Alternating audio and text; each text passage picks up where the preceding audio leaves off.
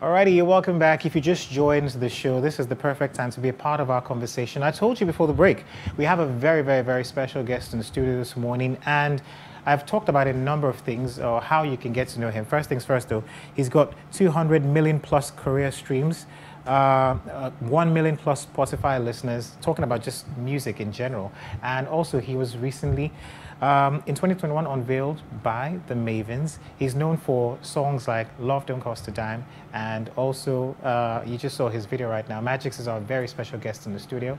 Hey, Magixx, good morning. Yeah, bro. Good morning. Good to have you in the studio. Good. I'm sharp. happy to be here. Nice. Welcome. Yeah. Okay, so of course, you're not a stranger. We know all your hits. Love Don't Cost a Dime.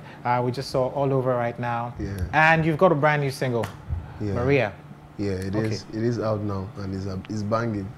It's banging. Okay, is. so talk to me about the music now.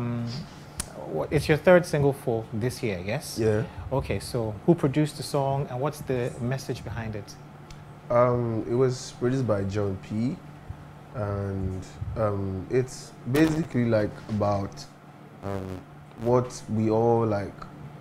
We all seek sometimes, you know, which is that gratification, that early gratification, you know, and sometimes we don't get it, you know, especially if you like someone enough, you know. Are you talking from personal experience now? No, it's okay to talk from personal experience. So I know that people do experience so from like music. so the name Maria came from someone that I used to know when I was quite very, very young, and you know, like all this scenario is like you like this person, yeah, you know, but the person doesn't like you as much, you know.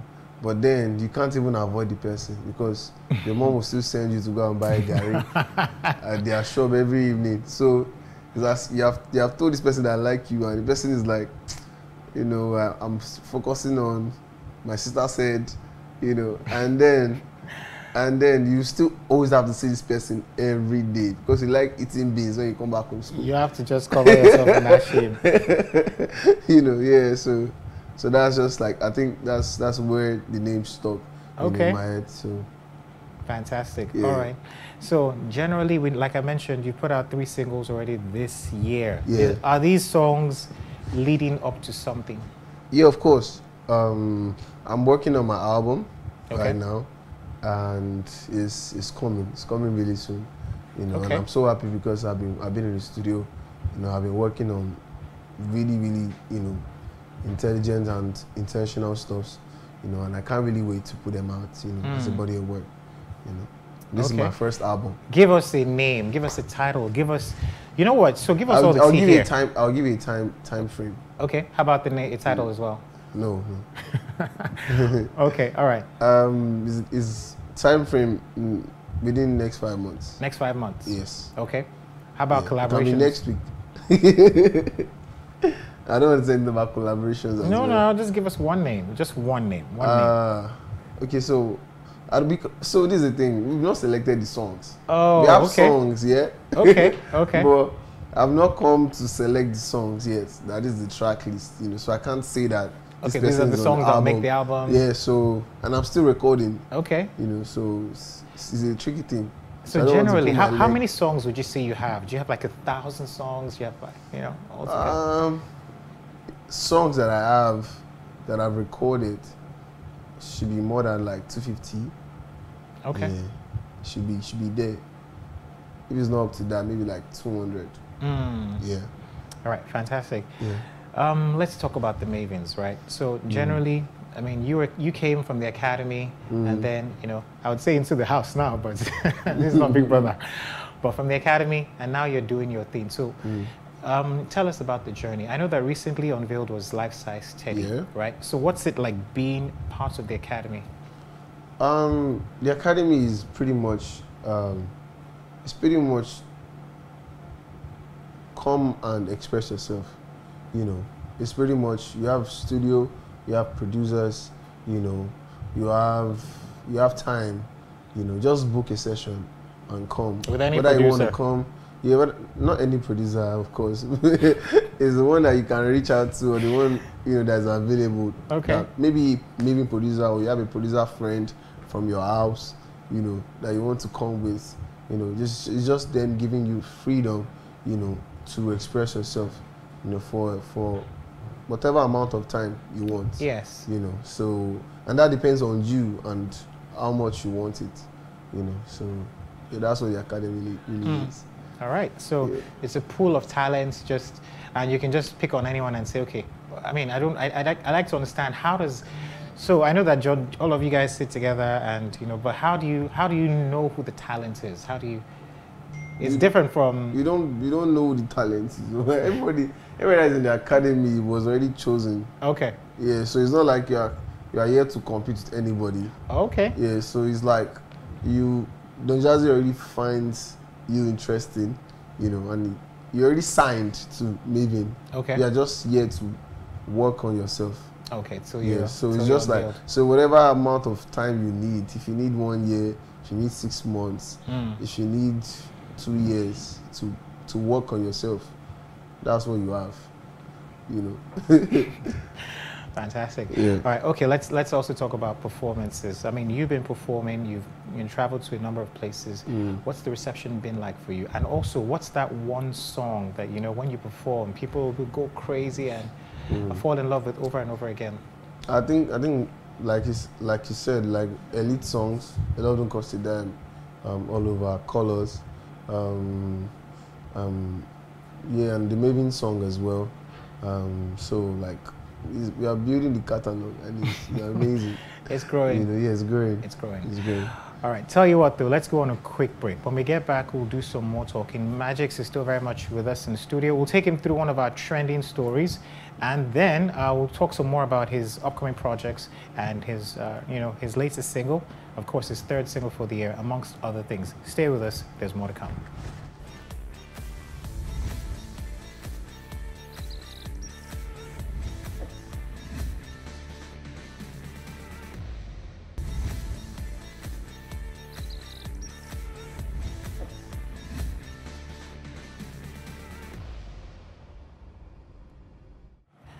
Alrighty, you're welcome back. If you just joined us, I don't even know what to say to you because you've missed a ton of good stuff. Magixx is our very special guest in the studio. We've talked all about, his projects and what's to come, but he's still here to share with us conversations about what's happening with the Headies, amongst other things. Now, I know you were nominated for the Headies.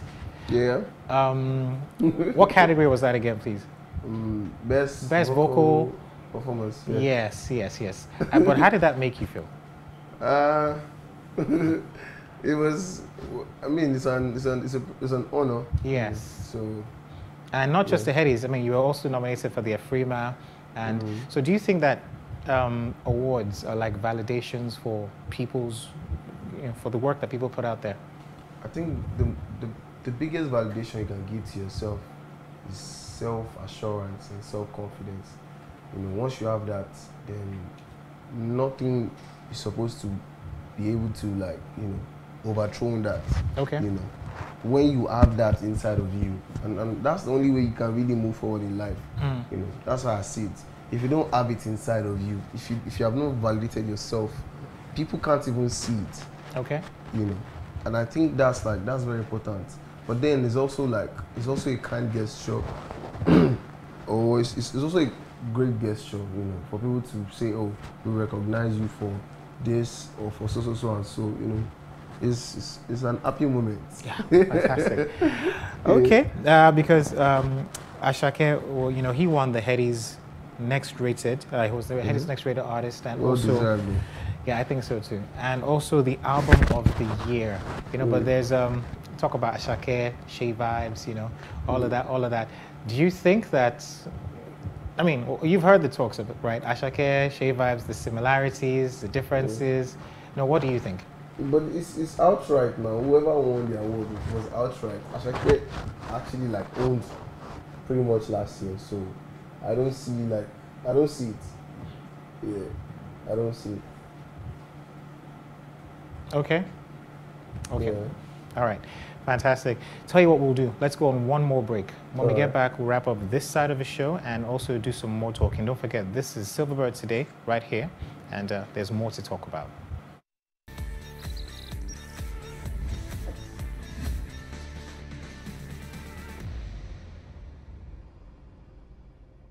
Alrighty, still Silverbird Today. Magixx is still very much here with us. And final trending story I want to talk to you about is, Big Brother star, Tacha. She's saying that why are the Headies organizers taking the show abroad to the US, right? And of course, we can argue for different things, but I want to hear from an artist's perspective. You were nominated, you've attended the award ceremonies, you've done all of this. So generally, why do you think they're taking it there? I don't know. They don't know. Yes, because I mean, you guys are performing here in Nigeria, right? Yeah. I mean, you're performing for Nigerians. I genuinely can't give you a reason why it is abroad. Okay. So I think maybe. But do you think that the access is bigger abroad? Someone in the Headies in the organizing committee should come and explain, because I honestly don't have an idea. Okay. For the reason, but whatever reason it is. Might be political, it might be a strategy known to them, but not known to us artists. Okay. Why it is hosted in the US. Yeah. And maybe they probably have sponsors who genuinely just want to, take it to an international stage. Yeah. You can be international by being in Nigeria. You don't have to take it to the US to be international. Okay. You're already international. I like that. We built this here. We didn't build it there. So I think someone in the Headies can explain, but explain much better than I can. If you're being cryptic, I think I understand that you're saying that it could have been done here, but it was done there. Okay. All right. Fair enough. Yeah. But coming back to you now, let's talk about your body of work. I want to get into your mind a little bit. I want to understand how you write your music, So your sound in a way is Afrobeat, but there's a bit of, would I be wrong if I said there's a bit of reggae in your tone? Yeah, it's not just reggae, it's also R&B. Okay. It's a fusion of R&B and Afrobeats and patois. Okay. And that's very much, you can hear that very much on like my project. Even the original Love Don't Cost a Dime was very much patois, much like reggae and R&B mixed with Afrobeats, So it's a fusion. Okay. And even Loyal as well is like reggae Afrobeats. Okay. So it's a fusion of so many genres, and I feel like there's so much more to like the brand Magixx, and there's so much more to what I want to do. And that is going to be on the album, and I really can't wait for people to see that side of me, because a lot of that is not even out yet. That part of me is not out yet, and yeah, like this project is really much going to be about stories that I've not told. Okay. Stories about my mom, stories about myself. So all that is coming. I like that. Yeah. Okay, so is there going to be? I know you said you've not selected the songs yet, but given the fact that you mentioned like you might have about over 250 songs, do you think you'll be making as much as a 20-track album? Nah. We've not seen that in a while. We only see that with rappers. Film now. Yes, now we say with rappers. I feel like people's attention span has quite reduced, but then that's not dictating the number of songs that are going to be on album. Okay. But I don't see myself doing a 20-track album. I don't. Max 14, 15, and we are good. 14, 15. Yeah, 14. All right. Yeah, that's the max. So. It's cutting it down. I'm saying for 15 instead of 14. Yeah, it's 14. Like I just said 15 so that yeah. All right, no problems. Also, really quickly, just before we let you leave, a word for the fans, and also I know that the music is out there now. So how can we find the music and also stream it? First of all, the music is everywhere. Audiomack, Spotify, all platforms, and so my word for like you out there is that like if you are going through anything right now, just know it's like only going to take a bit of time. most of these things are temporary, you know, and just believe in yourself, you know, keep working hard, you know, hard work always wins. Hard work wins every time, you know, every time. So, over talents, you know, so just keep working hard, you know, yeah. Alrighty, thank you so much, Magixx, for stopping by. Yeah. And of course, don't forget, the music is out there. It's called Maria, and you can go on all streaming platforms to find it. But that said, that's how we draw the curtains on this side of the show. But don't forget, we have a word of the day. It's going to be displayed on your screen, and at the same time, we have our various hashtags that we use. Hashtag Say No to Jungle Justice, hashtag No to Election Violence, and yes, like I mentioned, the word of the day is displayed right on your screen by Benjamin Franklin. Also, don't forget that the Miss Universe pageant, the first ever Nigerian Miss Universe pageant, is happening on the 10th of 10th of September at the Echo Hotel and Suites. Of course, you can get all your details and how to get the tickets and everything. And also, we'll be showing you clips of in-camp activities on various shows all through the week. Okay, there's also the fashion show as well. The fashion show is Wednesday, 4 p.m., Festival Hotel at Festec Town. Yes, so generally you're going to be seeing lots of it. You see Bridget, you see Tolu, you see Anthony, all your favorite hosts are going to be there, and it's going to be an exciting one. But from us here at the Silverbird Studios, it's a goodbye and have a good day.